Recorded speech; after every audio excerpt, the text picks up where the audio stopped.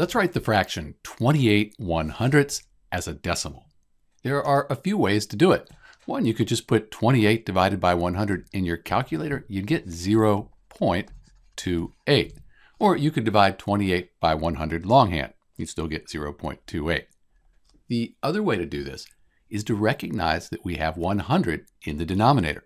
Since we have 100 in the denominator, we can move the decimal place 2 places to the left.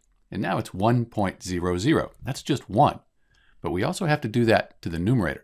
So let's move 2 decimal places to the left. 1, 2, and we have 0.28. Since this is 0.28 over 1, we're just dividing by 1. It's really just 0.28. You put a 0 in front if you wanted. That's what we found before. So the fraction 28/100ths, that equals the decimal 0.28. This is Dr. B, and thanks for watching.